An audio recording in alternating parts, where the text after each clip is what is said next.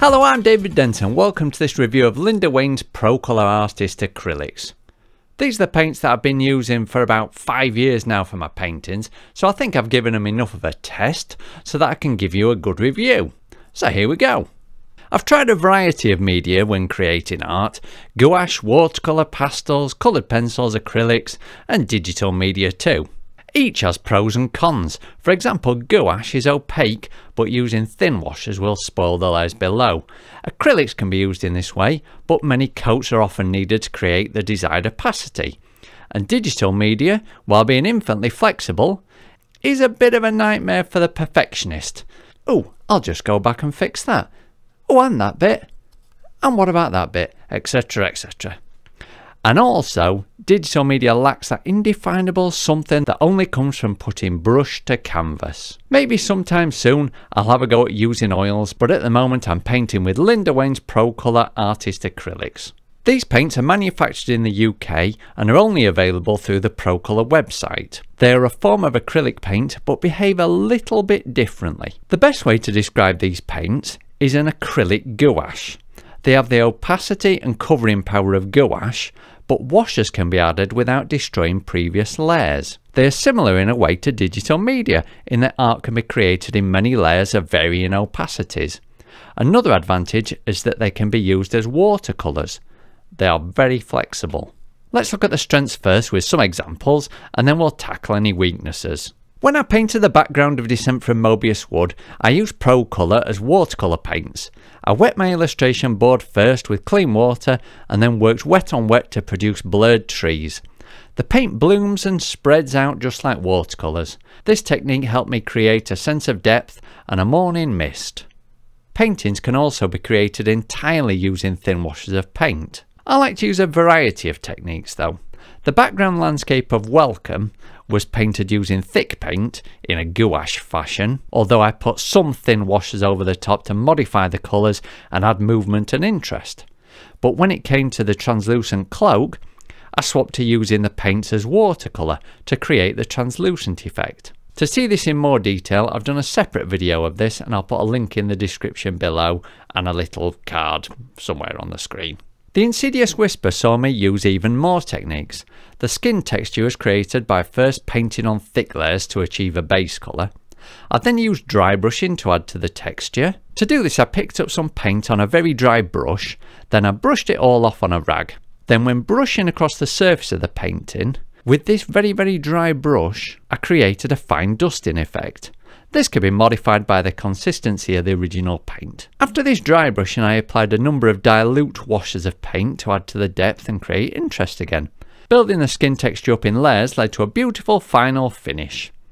Okay, the subject matter may not quite be so beautiful, but the effect was. In Skin the Shine of the Rain I took this technique further, and after applying a wash I sprinkled salt onto the area, and when the wash dried and the salt was brushed off, an interesting texture is left where the salt granules have sucked up small areas of the paint. Again, Procolour is really flexible. They're also very forgiving paints, and as such are ideal for beginners.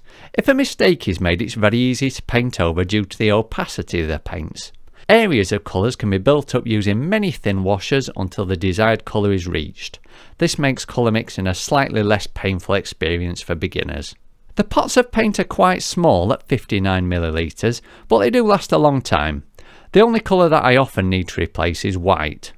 There's a wide range of colours available along with mediums such as a retarder and a flow improver. And although it's not available on the Procolour site, I have used art masking fluid with these paints and it works just fine. Lots of positives then, so what are the downsides? Firstly, although the pots last a long time, it could get quite expensive to create very large pieces of art. The paintings that I've shown you so far are all about 30cm by 70cm and all been painted with just 6 different colours of paint.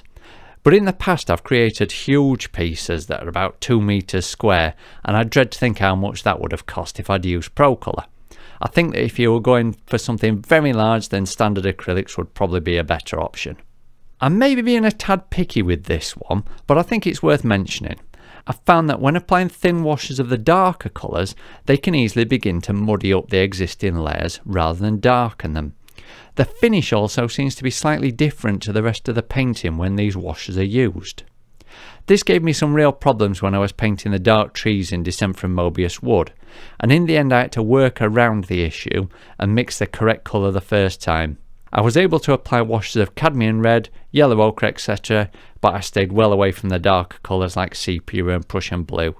It's a problem that will probably never crop up for most people though, as multiple layers of most colours could be added without this muddying effect. The last issue I've come up against is that even when using the retarder medium, thick paint can dry and become unworkable pretty quickly. This is made even worse on warm days.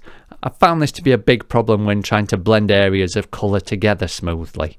Maybe I need to swap to oil paints when I need to use this technique a lot. Overall, I'm incredibly impressed by these paints. They take the best features of acrylics, gouache and watercolour and fuse them together into one little pot. It's very flexible, it can be used for many techniques and is great for beginners. There are some minor problems that I've mentioned before, but for the majority of users, they'll never be an issue. Bear in mind that I'm ordering these paints from the UK from a UK website, so I don't have to pay huge amounts of shipping. But if you're ordering from elsewhere, just remember that you are going to have to pay a lot of shipping, so that will make these paints considerably more expensive. But I initially bought just 3 primary colours and white, so it is relatively inexpensive to get started and give them a go. They're very enjoyable paints to use and I highly recommend them.